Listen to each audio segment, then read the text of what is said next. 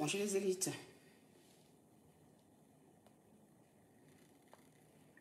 Merci de partager.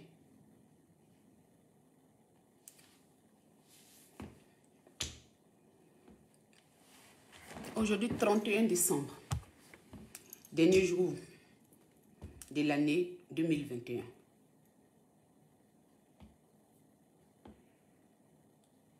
Edwige, je vais à nouveau m'adresser à toi.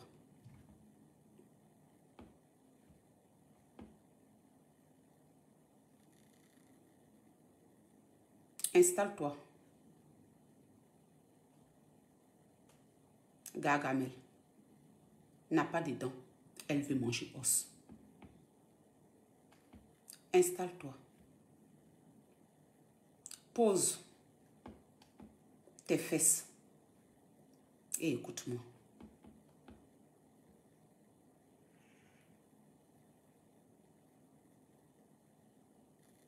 Regarde ta vie. Nous rentrons en 2022.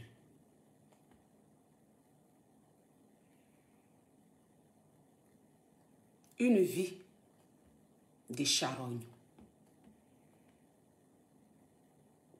Oh, ma soeur, mon allié sûr, Rita Bakayoko.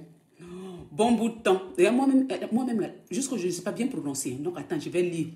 Bon bout de l'an. Bon bout de l'an. Non, on a fait vite. Bon bout de l'an. Rita, aidez-moi. Ça me fatigue. Bon bout de l'an. Bon bout de l'an. Bon bout de... les Marseillais. Donc, il nous reste quelques heures. Donc, bon bout de l'an chacun. Bon bout de l'an à vous tous. Gargamel. Gargamel. Charogne de la toile. Une vie en putréfaction.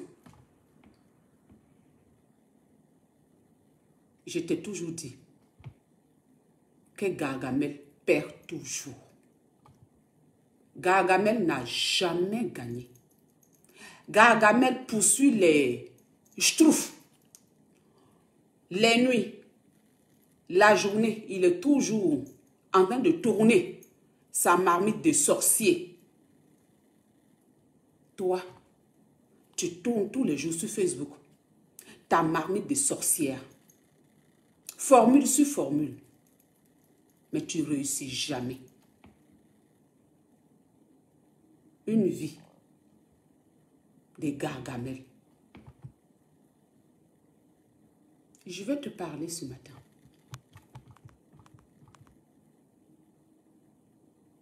Installe-toi.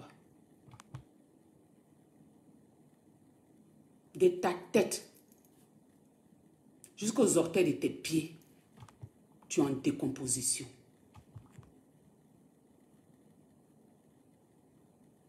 C'est pour cette raison que tu deviens charogne. Un corps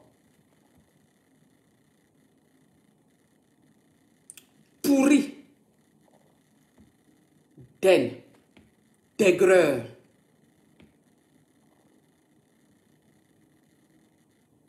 d'ingratitude.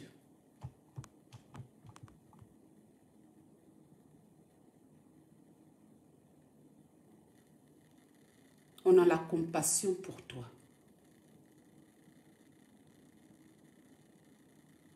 La peine pour toi. C'est cette peine-là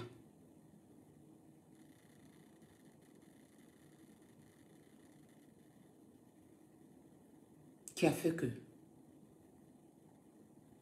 nombreuses d'entre nous, sur la toile et en dehors de la toile, ont apporté notre soutien.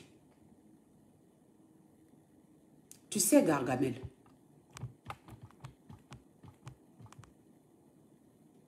tu aurais pu prendre l'argent. Oui, effectivement. Je te donne beaucoup d'argent, comme tu le dis. Aussi, je confirme. Pour te laver. Tu aurais pu prendre cet argent-là.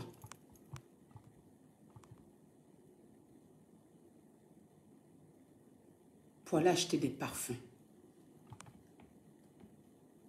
Tu aurais pu même prendre cet argent-là pour te commander des belles perruques chez Frimousse Nouvelle Air.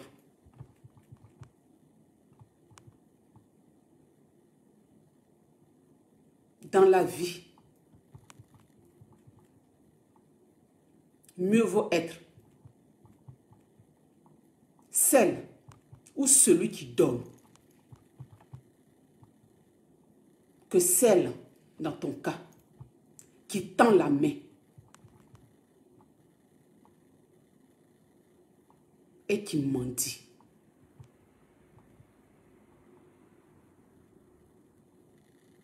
Et comme tu es une Gargamel, sorcière, aucune reconnaissance. L'ingratitude même habite ton âme.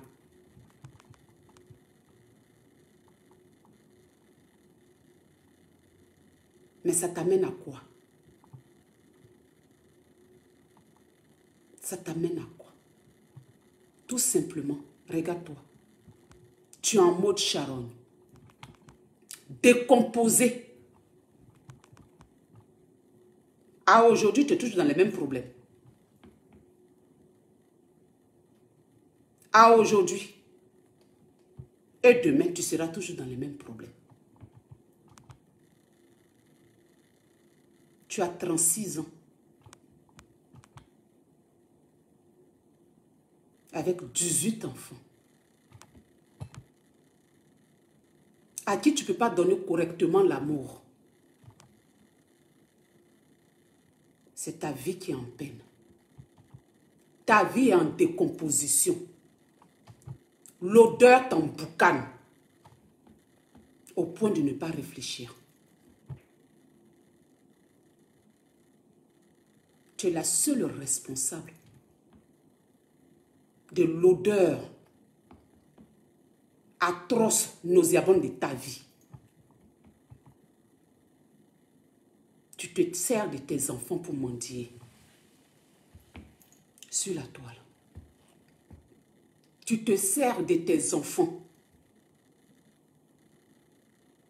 pour mendier.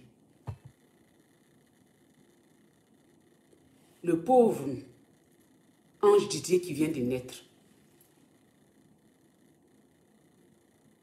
Bébé là. Tu mets assiette d'Alaka diamant sur sa tête. Assiette. Gobelet de mendiant. Tu traînes tes enfants en train de mendier sur la toile. Moi, je préfère celle qui se fait avoir. Ça veut dire quoi financièrement? Ça veut dire que j'ai de quoi à me nourrir. De quoi à nourrir mes enfants. Au point que ma fille et Willis, qui est plus jeune que toi, enlève son argent et puis elle te donne.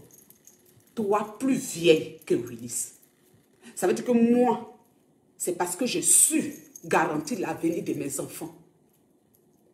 La mienne. J'en ai pour pouvoir te donner. Et puis donner aussi à mes enfants. Je préfère être à cette place-là que d'être à ta place et à la place de celle qui t'a mise au monde. Parce qu'on ne peut pas avoir une personne, tu es responsable. C'est ta mère qui est responsable de ta vie. C'est ta mère qui est responsable de ta vie. Elle a l'argent, elle n'a pas l'argent. Je ne la connais pas personnellement pour savoir. Mais le résultat que je vois sur toi là, je vois que elle-même est en échec. Quel que soit l'argent qu'elle peut avoir, elle ne t'aime pas suffisamment pour pouvoir garantir ta vie et t'empêcher de mendier. Moi, je ne peux jamais, moi, je vais me sacrifier pour mes enfants. Pour ne même pas que mes enfants tendent la main. Mais ta mère, elle est vivante. Tu n'es pas orpheline. On peut avoir des parents vivants et mendier sur la toile. C'est toi-même qui insultes tes parents.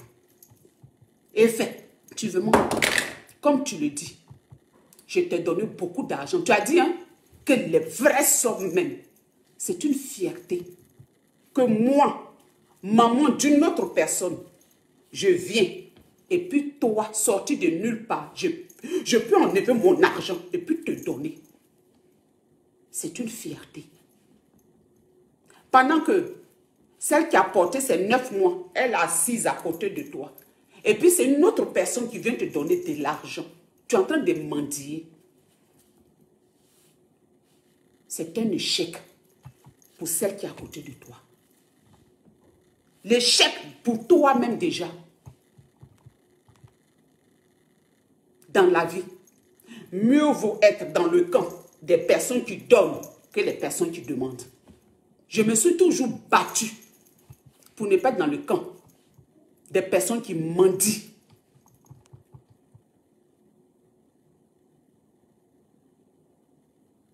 Si quelqu'un a donné l'argent qui passe par Lawson Crea, c'est pour une association. C'est pour une structure qui bénéficie aux personnes qui n'ont pas eu la chance. Oui, qui ont peut-être perdu leurs parents. Aux braves femmes qui sont sur les marchés et hommes qui sont sur les marchés en train de se battre pour vendre leur gombo manioc, pour aller les aider. Moi, je prends mon temps et mon argent pour mettre une corporation sur pied pour pouvoir aider mon prochain. Je ne suis pas seule avec toute l'équipe. Je préfère être à cette position-là. Même si des personnes comme toi, l'ingratitude vous habite. Je préfère celle qui a subi l'ingratitude que d'être ingrate. Parce que l'ingrate, c'est celle qui est dans le besoin. Comme toi. L'ingrate, c'est celle qui tend la main. Dans ton cas de figure, on t'a donné de l'argent. Tu viens te vanter. Effectivement, je t'ai donné de l'argent. Effectivement, j'ai acheté beaucoup de robes que je ne regrette pas. Parce que je les porte. Je vais même faire la publicité de ces robes-là. Association main dans la main. Ça va aider les enfants, les familles en Afrique. Mais toi, tu t'es servi de cette association-là pour venir mendier. Tu t'es servi de cette association-là pour venir exister un peu. C'est comme ça que tu portes des grossesses. Et tu profites de ces grossesses-là pour mendier. Quand on fait des enfants, c'est parce qu'on est capable de se lever, aller chercher le pain avec fierté pour ses enfants. Nos enfants ne doivent pas avoir honte de nous. On doit aller chercher leur pain. Quand un enfant va te voir demain, que tu es en train de le soulever, donner l'argent pour votre fils, oh, donner l'argent pour votre fils, oh, c'est la honte pour ses enfants. Eh oui, je t'ai donné. Tu as bien bouffé mon argent. Au fait, ce n'est pas le fait que je t'ai donné mon argent, que tu as utilisé. Moi-même, là, quand il te donnait là, je sais que c'est tombé à l'eau.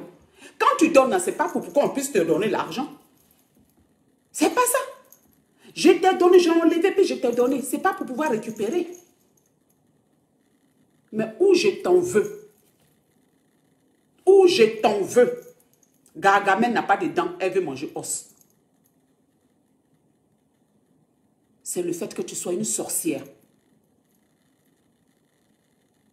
C'est le fait que tu sois une sorcière. Sinon, te donner mon argent là. Ça sort de mon cœur. Mais c'est le fait que tu sois une sorcière. Que moi, en inbox, combien de fois je t'ai aidé? Parce que tu étais dans la dèche.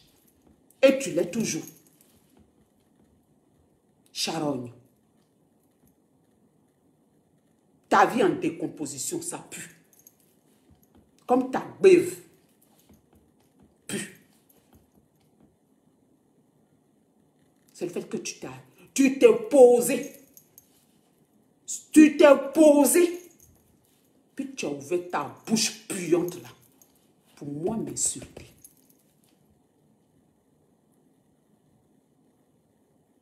Tu as ouvert ta bouche puante là. Pour moi m'insulter. Dans combien de lives? Pour toi, tu vas me dire, je l'ai envoyé. Punaise. Toi, tu dis, mais attends, oh, cette mendiante-là, mais elle se prend pour qui? Tu viens te mettre devant ta caméra et faire croire ce que tu n'es pas. Toi, tu es en train de mendier, toi, tu peux envoyer quelqu'un. Moi, Lawson. J'ai mis un comité en place, je l'ai envoyé. J'ai dit, on peut être sorcier à ce point. Tu vas t'asseoir. Et puis moi m'insulter. Avec tout ce que j'ai donné comme idée, que tu as récupéré, mais tu n'as rien fait avec. Toute l'idée que j'ai donnée, tu venais écouter nina, nina, nina. Tu es parti. Venir mentir sur la toile là. Que j'ai créé le comité. Tu as montré le temps, le second nom de Dieu. Que tu es nul à chier. Ivoire élite. Toi, de la manière, tu te prends sur la toile là.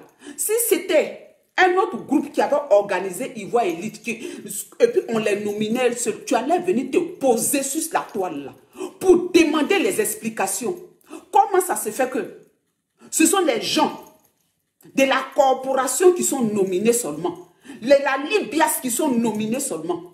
Tu allais venir demander les explications ici. Tu allais venir crier ici, ouvrir tes narines là, pour faire couler la merde de ta tête sale. Tu allais venir le faire. Vous êtes des mèches. Dans sur toute la toile là, il n'y a que 5 là qui ont été nominés. Ça n'attend. Oui. Et puis toi, tu te glorifies de ça. Côte d'Ivoire a nominé qui? Vous êtes qui? Tu n'es pas venu leur donner l'explication de ça. Quand oui, avec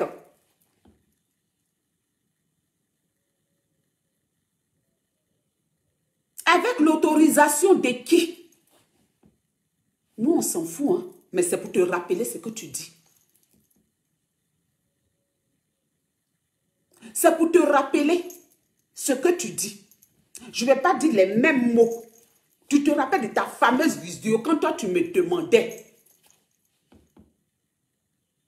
au nom de qui? Quand on prend que quelques membres du comité, même les personnes qui sont sorties du comité mais ne sont pas nominées. C'est-à-dire que si tu sors du comité, tu n'es pas nominé. Non, ça veut dire que ça ne concerne que le comité. Vous allez venir brandir vos propres marmailles pour venir dire que Côte d'Ivoire, on n'en a rien à foutre, hein, mais c'est pour juste être clair. Quand tu as le culot de venir demander aux gens, pourquoi tu allais venir te dire, est-ce que ce sont les seuls blogueurs sur la toile? Tu allais venir crier. Tu as vu quelqu'un crier? On parle aujourd'hui parce que vous ne venez pas parler des résultats. Vous avez parlé, brandi les nominations, venez parler des résultats. Où tu as eu 5%, on peut être nul. Même ta propre tribu t'encourage dans des bêtises, mais sont même pas, elles ne sont pas prêtes pour toi. Parce que ce sont des femmes. Elles ne sont pas prêtes pour toi. Elle n'est pas prête, cette tribu-là, pour toi. 5%, vous avez caché. On vient vous montrer. J'ai si 3,91%. Dame Sabot, Peggy, la dernière, collée aux fesses de Jessie, 0, 0, 0, 0. Parce qu'il ne veut même pas dire même le reste. 0, c'est 0. On peut avoir 0%. 0,91, c'est 0. Tu vois? L'échec, on appelle ça l'échec. Ton bilan de 2021, échec 0. On peut terminer avec 5% en 2021. On peut terminer. Ne viens pas rencontrer ta misérable vie, miséreuse. Pour venir dire que moi au moins il a été nominé. Nominé de quoi? Nominé de quoi? Le guide de Cézanne. Il n'y a que le guide de Cézanne. Le guide et Cézanne. Guide là, mais n'a qu'à faire attention. Parce que si tu peux diriger les ânes, ton cas est suspect. Dans ce monde, quand tu te lèves, puis toi seul tu diriges les ânes, ton cas est suspect. Ton cas est suspect. Parce qu'il y a chef qui dirige les ânes. Parce que pour te lever, pour aller diriger les ânes, là, toi, on doit se poser les questions. Donc, toi, très cher guide des ânes, il faut te revoir. Il faut te revoir. Quand tu te réveilles, là, toi, tu ne peux pas diriger les hommes. Quand tu regardes, là, puis toi, tu vas soulever Anne pour diriger Anne. Toi-même, là, il faut te revoir. Voici Anne. Voici Anne. 5%, 3%, 0 et miettes %. J'ai bouffé. Effectivement, j'ai eu de la peine pour toi. Tu sais pourquoi j'ai eu de la peine pour toi? Je vais te mettre une chanson. Merci de partager. Je vais te mettre une chanson. Pourquoi j'ai eu de la peine pour toi? La peine même. Je vais te mettre la chanson. Ah, corps squelettique. Gaïa coup de tête, comme tu as dit. Tu t'es assise et puis tu m'as dit Gaïa coup de tête. Toi, Edwige. Tu t'es posé et puis tu m'as dit Gaïa coup de tête. Il dit ma Gaïa coup de corps squelettique. Il dit il ne faut pas bouche boire. Puis il a fait zone 4. Il me suis promené. Il a mis mes fesses à gauche. Il a mis mes fesses à droite. On dit la femme là, elle est gancale. Papa Bonnet dit, même si elle est gancale, moi je l'aime. Il dit, Peggy est venu dire sur la toile qu'elle est lélé. Il dit, même si elle est lélé, moi je l'aime. On dit sa tête là, c'est Gaïa coup de tête. Si elle a Gaïa coup de tête, moi je l'aime. On dit, corps de momie, il dit que même si elle est momie, moi je l'aime. Même si sa bouche est waouh, moi je l'aime. C'est ce qu'on appelle. Tu as une vie. Une vie. Tu es béni de tes ancêtres. Toi et moi, on a déjà eu problème de temps. Toi, tu vas t'asseoir et puis tu vas venir parler de moi, mes ancêtres. Venir parler de je ne sais quoi. Il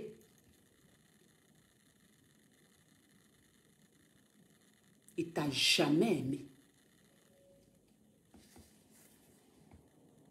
Tu as une vie de Gargamel. Échec en échec. 18 enfants. Et puis la personne ne peut pas t'aimer à mourir. Effectivement, tu ne peux que te promener pour bouffer l'argent. De nous qu'on aime. Moi, on aime. Si ma Gaïa coup de tête là, quelqu'un a pris pour marier ça, Hé, je suis bénie de Dieu, de la vie de mes ancêtres. Ma bouche est ouah. Le monsieur l'a dit que c'est moi. Toi et moi, quand on parlait, je t'ai expliqué une fois ce qui s'est passé. Ce qui s'est passé parfois dans les familles, les petits palabres. Il a pris position pour moi contre tout le monde. Et contre sa propre maman. Toi-même, tu as dit, wow. Un jour, on parlait des histoires des familles. Toi-même, tu te dis, punaise. Maman, l'amour là, vraiment. Toi-même, tu t'es assise et dit, est-ce qui peut m'aimer comme ça?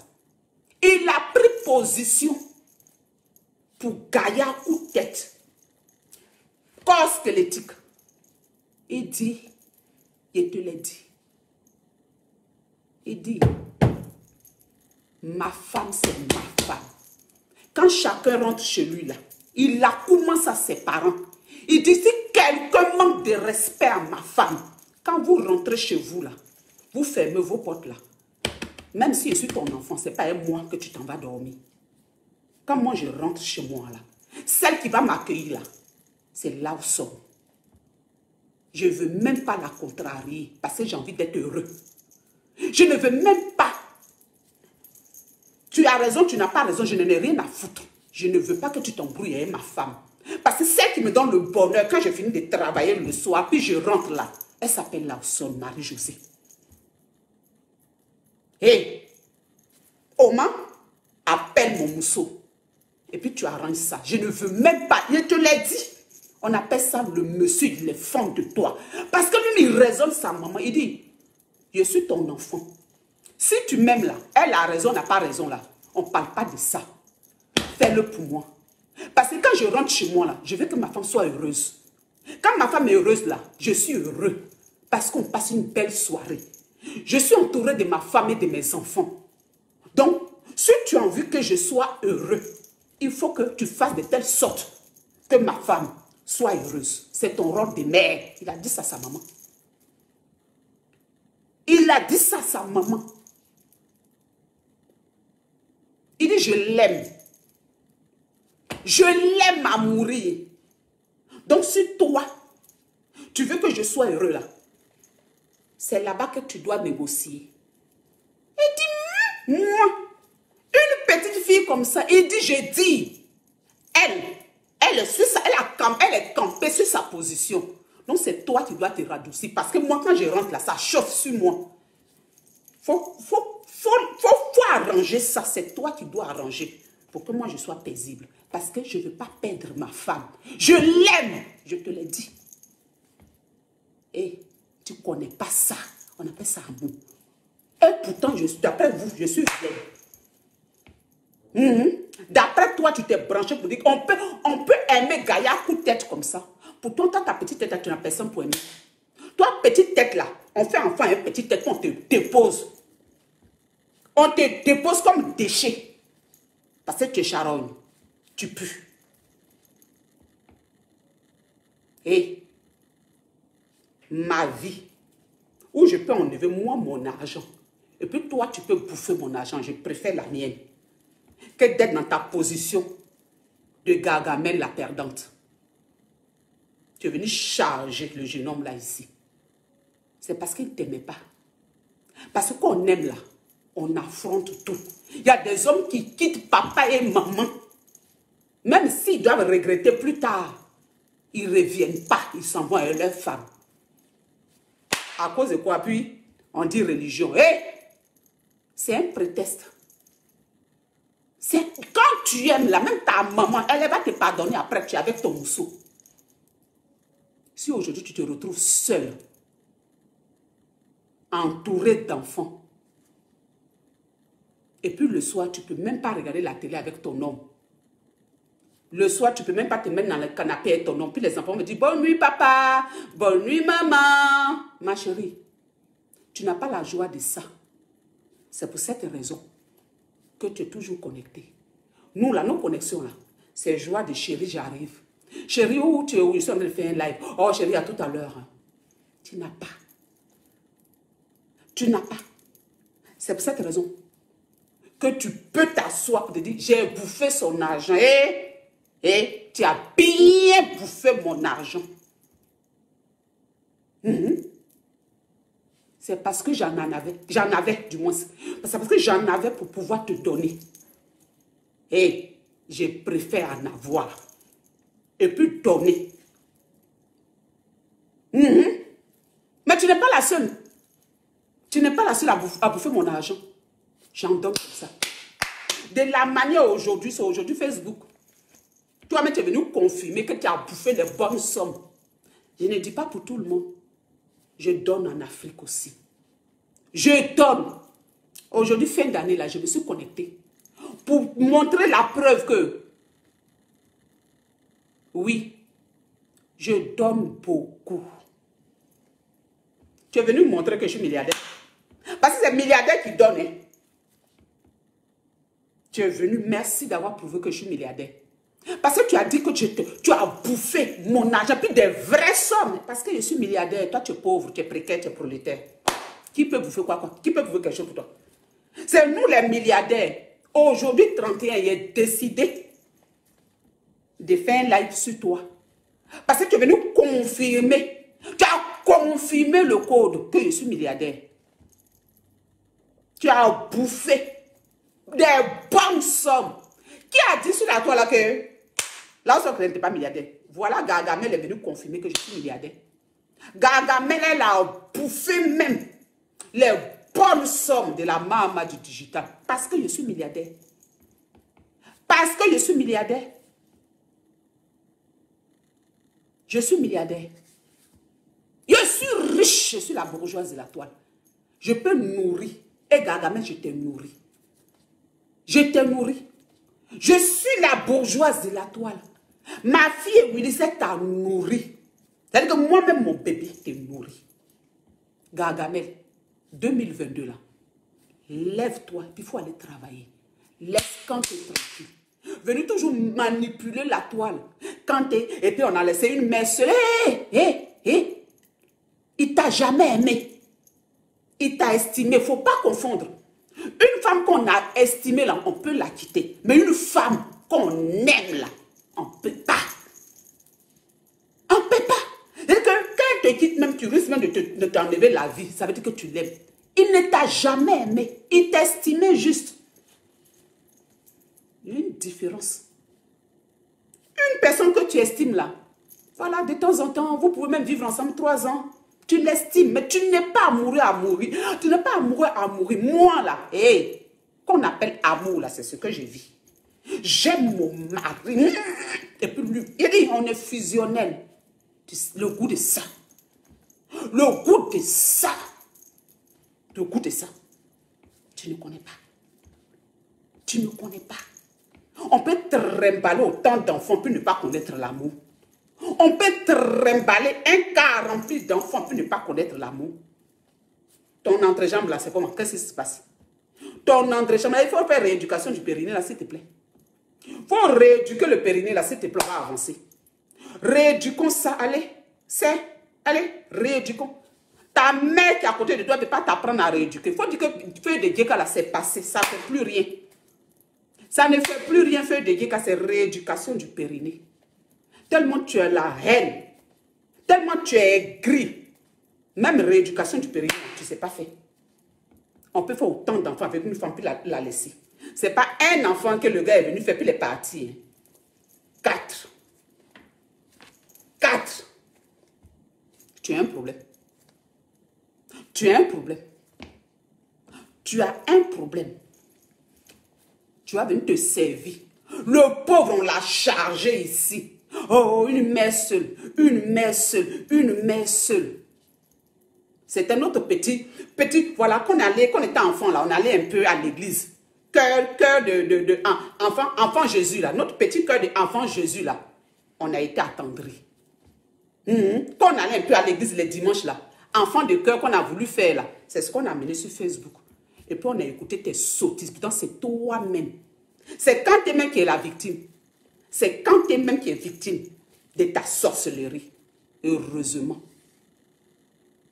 Ce qu'on doit plaindre, les enfants là ne peuvent pas dire bonne nuit papa. Les enfants là, ne peuvent pas serrer maman et papa dans le canapé. Le goût de ça, je vais te le dire. La manière tu t'es assise, et puis moi, tu vas m'insulter. Je vais te dire que tes malheurs là, tu vas les traîner. Tu comprends? Tu vas les traîner. Si cela, mais c'est petit, tu as encore fait encore. Tu vas croiser, tu as fait encore, puis il va te laisser. Et puis tu as fait encore. Tu as fait même tripler même dedans. Et puis il va te laisser. Il va rester avec toi. Il ne peut pas rester avec toi. Une fille qui n'a pas connu même amour de jeunesse. Amour de jeunesse, mais tu n'as pas connu. On peut vite enceinter quelqu'un comme ça, puis on peut l'abandonner. Même garde de quartier, même t'as abandonné.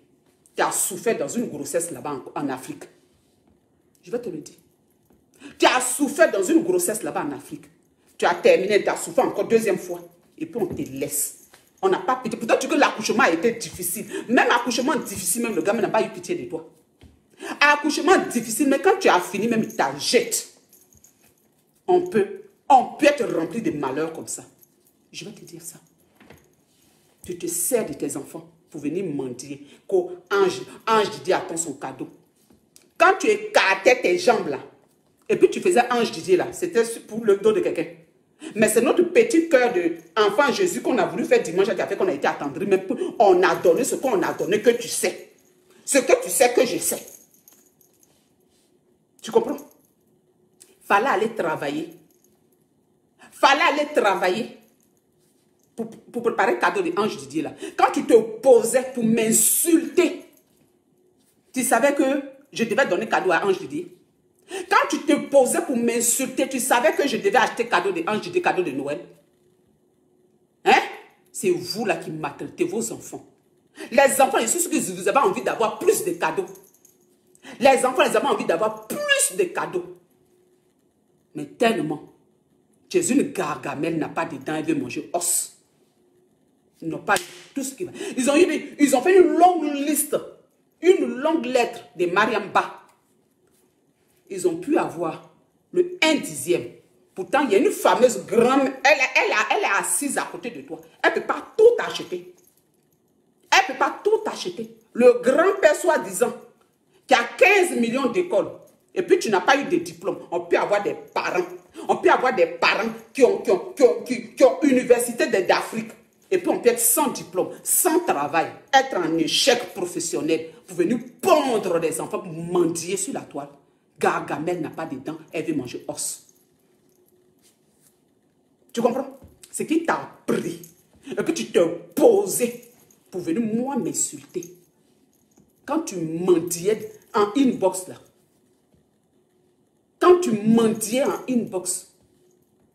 Que je chargeais les colis pour t'expédier. Effectivement, j'ai eu pitié de toi. Effectivement, je t'ai beaucoup donné. Colis sur colis. Et ça là, c'est aujourd'hui qu'on va dire ça sur Facebook. Et dit, c'est aujourd'hui qu'on dit. Sinon, on avait fermé notre bouche. Tu as déposé. J'ai bien mangé son argent. Effectivement. Effectivement, tu as bien mangé. Mais parce que petit Denis dit que même si elle est moi je l'aime, même si elle est gangou, moi je l'aime, la vie m'a béni. Non, Marie là que j'ai là, quel que soit dit, on dit là où sont Crea, c'est là, une gancale des zones 4, une pocrée des zones 4, sa grosse tête, une momie, et je l'aime. Je suis béni. Tu peux bouffer mon ange jusqu'à demain. Moi, là, quand je me lève tous les matins, la bénédiction, quand j'ouvre ma fenêtre, bénédiction. Donc, toi, là, tu peux bouffer. C'est-à-dire que quand j'ouvre ma fenêtre, puis je te jette ça. Je jette ça comme ça. Quand elle, alors, maman, Lawson, Crea, c'est qui? Oh, c'est Gargamel, encore la petite Gargamel. Allez, tiens-moi ça, Gargamel. Puis je te jette ça à la face. Et puis tu te mets à 4 pattes pour ramasser les billets, là. Misère, miséreuse. Je me mets à ma fenêtre de bourgeoise. Et puis je te jette ça. Je te jette ça. Il dit, tu es tellement dégueulasse que je ne vais même pas m'approcher. Je ne te donne même pas ça main en main. Il dit que tu peux rampes comme ça. Sous l'immeuble là, tu rampes. Et puis je te voilà, je fais ça comme ça. Le travaillement. Et te jette ça pendant le travaillement. Tu as vu non? Et travaille ça. Et puis ça tombe sur toi. Merci maman. Merci maman. Et puis tu te mets à 4 pattes. pour ramasser. Misère, miséreuse. Tu comprends?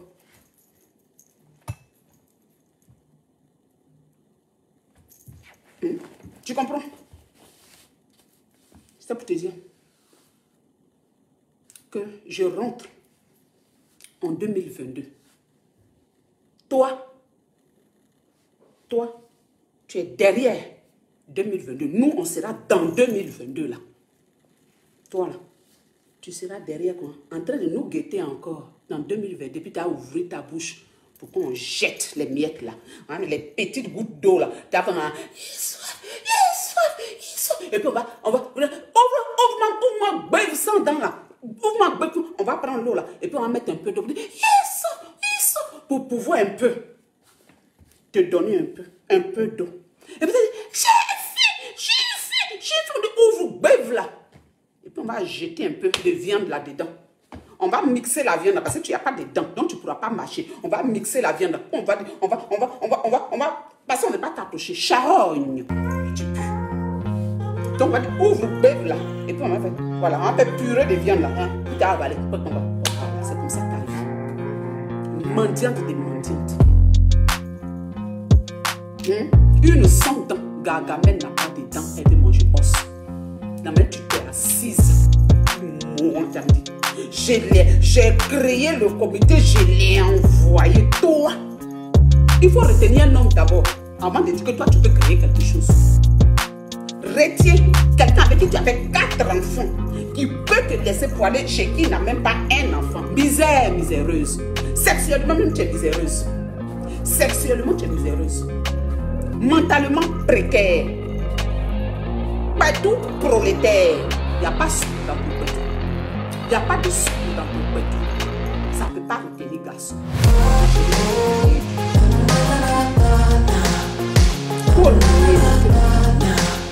quand tu vois 4 personnes, et puis il te laisse ça faire. C'est toi qui ne veux pas, ma chérie. Ma chérie, si tu es capable d'écouter sa maman, une seconde, ça ne peut pas. Pour amoureux, ne cherche même pas à partager son corps. Quand il est fou amoureux, il ne cherche pas à partager son corps. C'est la défaite là même que toi-même tu avais dit, je ne veux pas. Il ne veut pas, il voulait rester par pitié, il voulait partager son corps là par pitié pour ses enfants. Tu vois que tu ne peux pas lutter en face. Tu ne peux pas. Tu as dit, oh, je préfère enlever. On appelle ça, j'ai jeté l'éponge. J'ai jeté l'éponge parce que tu vois où il est parti là. Tu es la petite boniche. Donc, du coup, tu as jeté l'éponge. Tu n'étais même pas capable de lutter avec ta propre camarade pour pouvoir récupérer. Moi là, tu n'as pas appris sur la toile là que j'ai rasé ma camarade. Tu n'as pas appris sur la toile là. Que ma camarade devait chanter que c'était celui-là que j'ai. On appelle ça la tête à la main. C'est une 10. Même le terrain où on est pour y voir. Toi-même là, on a donné à quelqu'un que tu n'es même pas capable de récupérer ça. Jusqu'à ce que moi, ma camarade dit que le papa bonheur était son gars, d'après elle. Elle rencontre ça partout. Mais moi, pendant ce temps, j'avais déjà un gars. On peut se la péter à ce soir. Je dis, je l'ai pris, mais dit que je l'ai rasé. Il était loupé. À la scie, j'ai mis crème. Et puis, il a fait ça à la scie, là, pour ça. Quand ça, il a enlevé les racines, là. Il a tout enlevé. Je l'ai rasé à la tondeuse. C'est ça la force tranquille. Je l'ai rasé aujourd'hui, là. 23 ans. 23 ans que je suis dans ce bonheur, ma chérie. On peut raser. C'est-à-dire que, il dit même ça là, même il dit, rééducation du périnée de ça là, tu connais. Je suis une 10 partout. Pas tout la même bénédiction de ça. Mais toi, pas tout la même la malédiction, pas tout, tu es maudit jusqu'à ton tout est maudit. C'est pas sucré. Il n'y a pas de dents dans ta bouche. Dans tout aussi là, il n'y a pas de sucre pour pouvoir retenir le gars. Rien, pas tout même là, il n'y a pas de miel là-bas. Dans la bouche là, il n'y a pas de dents. Pas tout aussi, tu n'as pas de miel. Punette, on peut être fade à ce point. Tu peux être fade. Un corps pourri, fade. Moi, tu as ta soie pour venir moi m'insulter. Hé, je suis une 10. Tu comprends? Je te regardais là. C'est parce que je n'avais pas encore tout regardé. On me disait juste un peu. Et puis, on m'a envoyé maintenant vers fin d'année là. J'ai dit, hein? Elle a osé. Attends. Il te fait ça propre. C'est ta sale bœuf que tu ouvres sur Facebook. Et bien, tu joues. Là. Toi, tu penses que toi, tu es qui? Toi, tu es qui? Tu es une perdante. Il faut aller faire ta toilette. Il faut aller bien faire ta toilette pour enlever les odeurs là, pour retenir un homme. Avant de venir te prendre pour Gangaba, tu n'es rien. Charogne, tu pues. Tu pues. Même ta propre tribu. Personne n'a voté pour toi. 5%. Dernière. Bilan 2021. Tu es nul. Échec total. Partout, tu as toujours échoué. Même Mamaï que vous avez organisé, vous seul, vous êtes le seul nominé. Même dans ça encore, tu n'as pas pu gagner. Dans ça encore, tu n'as pas pu gagner. Mais toi, c'est que ce que toi et moi, ce qui s'est passé, pour que tu gagnes ça au frais, ça c'est au congélateur. Il va sortir ça en 2022. Jetez à l'œil. Hein. Ta bouche que tu as ouverte, tu as oublié tout ce que tu as dit avant d'aller. Avant même, quand tu commençais là, il y a tout gardé. Quand c'est gâté, on va gâter en même temps. Ce que toi, ce que tu as ouvert, il a donné tous les détails de ce que tu as dit sur Apoudou. À moi. Toi et Peggy de mauvaises comme ça. J'étais la seule. J'ai commencé, moi, ce tu as ouvert ta bouche, je ne savais même pas que tu étais avec lui. Je suis venu parler de comité. Je ne savais même pas que toi-même tu étais dedans. Que oui, il faut qu'on crée un comité. Tu as ouvert ta bouche. C'est quand Apoudou est sorti pour pleurer, pensant qu'on voulait boycotter à 3 semaines de la date là. C'est là qu'on a su que toi-même tu étais dedans. Toi, tu as venu me dire, j'ai préparé, Pendant ce temps, quand j'étais en train de parler, et puis parler du comité, toi et Peggy, vous étiez en train d'écouter. Là, tu me prenais toutes les idées là. Faut me dire, à 2 semaines, ce que toi et nous on se dit, à 2 semaines des Oscars, ce que tu as dit, pendant ce temps-là, tu étais maintenant avec lui officiellement, tu sais ce que tu m'as dit. Tu sais ce que tu m'as dit. Quand j'ai voulu sortir, avant qu'il y ait la fête des Oscars, pour dire non, avant qu'il y ait la fête, pour que nous tous on puisse aller, il faut qu'on commence le comité officiellement. Tu m'as dit quoi? Tu as dit quoi? Non, maman. Il va savoir. Après, on va parler de ça. Après, on va parler de ça. Je te regarde. Tu es une sorcière. Quand il dit, tu es une sorcière. Tu es une sorcière. J'ai dit, mais comment ça, on va parler de ça après? Mieux vaut être clair. Mieux vaut être clair. Tu te rappelles de ce que je t'ai dit. Tu as dit non. Moi, j'étais choquée. J'ai appelé Peggy pour dire, oh, je ne comprends pas. Elle veut faire quelque chose dans le dos. Elle dit qu'elle est officiellement avec Apoudou. Je vais parler clair pour que la toile soit bien. On va organiser ça pour qu'on aille tous aux Oscars. Tu as dit quoi? Tu as dit quoi? Tu as dit quoi? Ça là, je réserve ça. Ça sera bonne année de 2022. Bonjour 2022. On va faire ça. On va faire ça. Toi. C'est que comme tu es en train de manger avec des gens. Même avec tes propres gens. Que je te regardais. Je dis, regardez celle-là. La seule vraie, c'était moi. Parce que je pose mon tabouret pour parler, pour dire que je n'étais pas d'accord. J'ai parlé du comité. Créons le comité. Tu avais fermé ta bouche, tu as regardé. À 3 semaines, c'est le moment que tu es venu dire que tu étais dedans. Peggy et moi, on était étonnés. Même Peggy même ne savait pas que tu étais dedans. Non, je dis. Il croit que on veut boycotter. Je vais faire un live pour dire non. Pour que tous les blogueurs aillent, il faut qu'on commence le comité avant les Oscars. Hé, je suis une personne vraie. Tu as dit quoi? Si je ne suis pas sortie avant les Oscars, c'est parce que tu m'as demandé par maman, il faut laisser, je prépare. Tu as dit.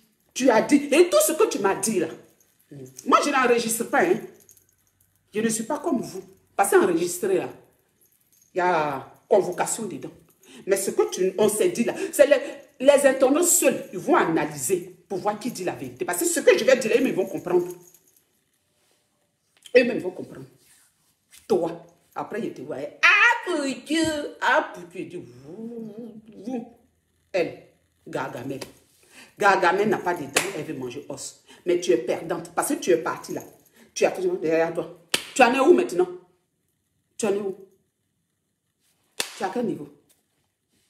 J'ai dit, quand ton fond est mauvais, ça te rattrape toujours. Gargamel et Edwige, tu es mauvaise. Tu ne peux pas arriver quelque part. Parce que les gens qui sont avec, les gens qui t'ont aidé là, les personnes là sont vraies. Quand j'ai bouffé son argent bien beaucoup, oui, tu as bouffé beaucoup, tu es venu prouver que je suis riche. C'est argent des riches qu'on peut bouffer. Sinon, argent des précaires. Précaire n'a pas. Toi, tu n'as pas. On ne peut pas bouffer argent des précaires. Tu es prolétaire, tu es sexuellement prolétaire.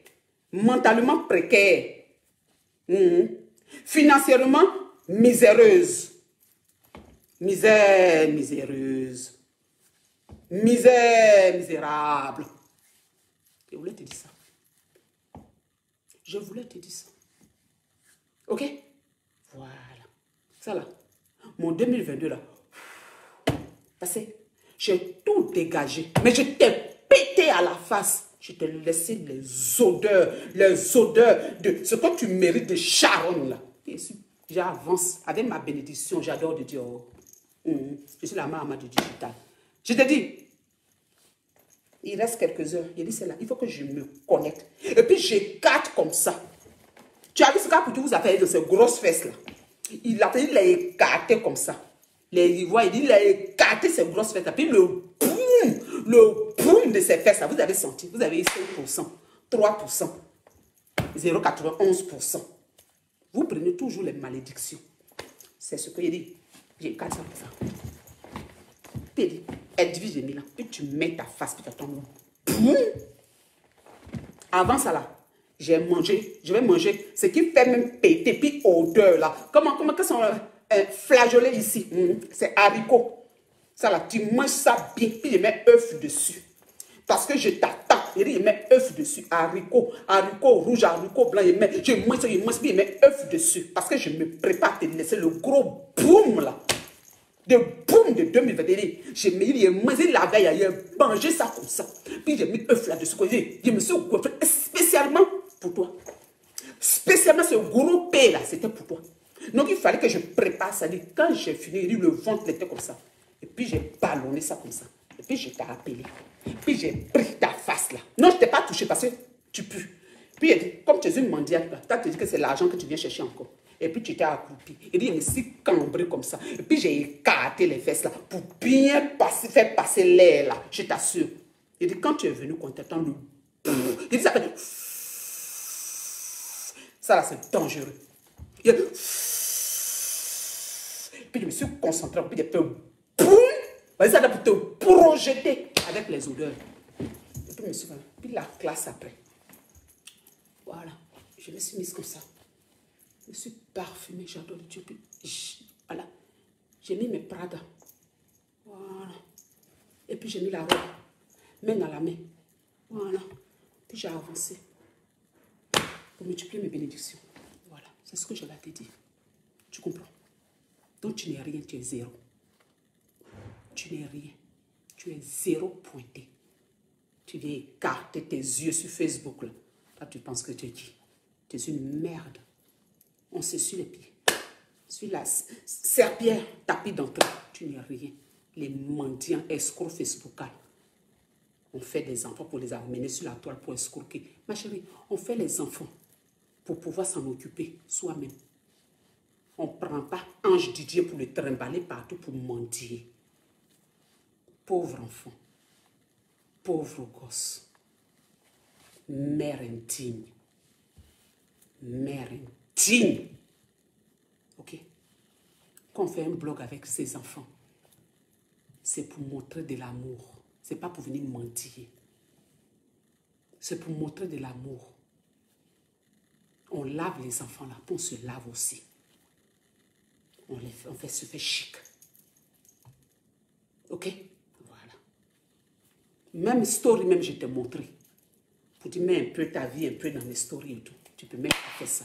Tu es toujours dans la haine, la sorcellerie.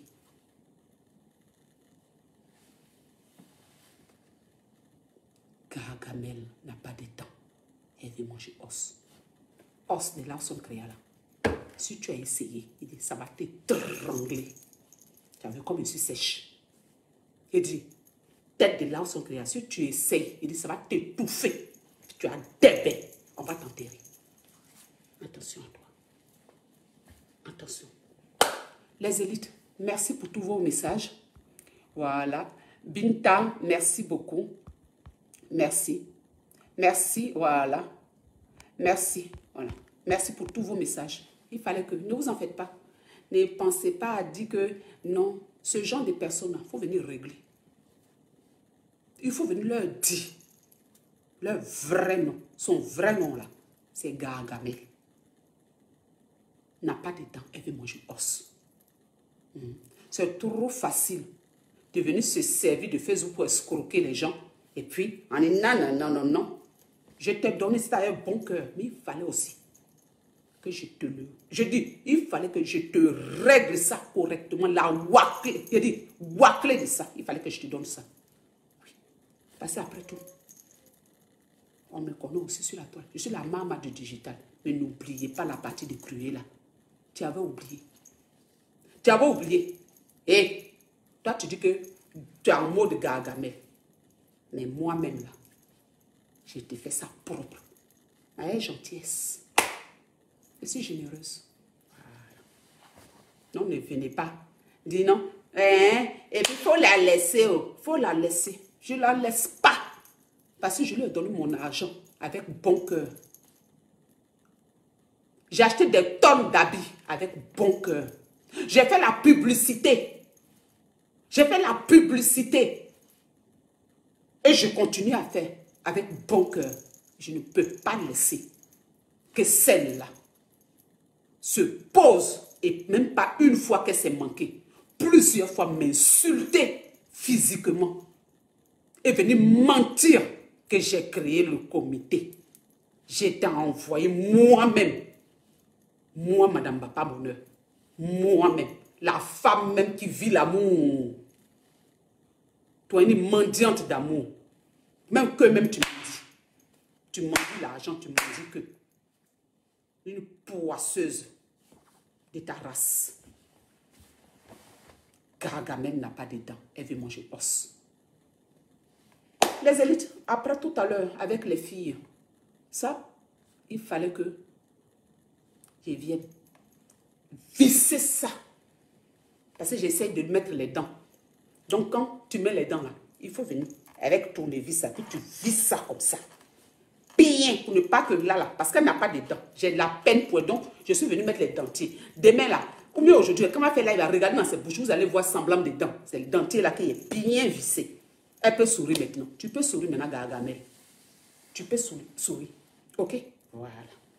Tout à l'heure, on fera un live de bonne année avec mes filles. Je vous remercie pour l'année 2021. Je vous remercie. Des personnes à qui j'ai donné mon argent. Des personnes qui ont pu entreprendre avec. C'est un honneur pour moi. Mais des personnes qui ont pensé que elles sont en train de faire du mal à Lawson Crea. Vous creusez vos tombes. Vous n'allez jamais vous en sortir. Vous voyez, dans la vie là, c'est la reconnaissance là qui crée la bénédiction. L'ingratitude là, ça multiplie les malheurs que tu avais avant. Ça les multiplie encore par 100. Donc je vous laisse dans vos malheurs. Et j'avance avec mes chances, ma bénédiction. Je suis un rayon de soleil. Mes élites, vous qui m'aimez, soyez aussi les rayons de soleil de la vie, de vos familles. Vos familles même, tout le monde même dans votre famille. Vous tous, soyez des rayons de soleil. Des personnes sincères, des personnes remplies d'amour. Ne craignez rien.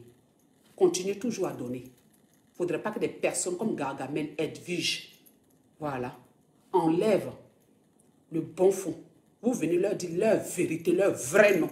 Et puis, quelqu'un m'appelle, je peux, je donne. Il n'y a même pas de problème là-dessus. Elle ne me changera pas. Mais je me connecte et puis je l'insulte correctement. Voilà. ses parents ont échoué. Quand tu vois une personne mendier sur la toile, ça veut dire que les premières personnes à accuser sont ses parents. C'est parce que ses parents ont échoué. Ils l'ont mal élevé qu'elle est en train de mendier sur la toile. Merci, à tout à l'heure. Pour notre live de bonne année avec les filles.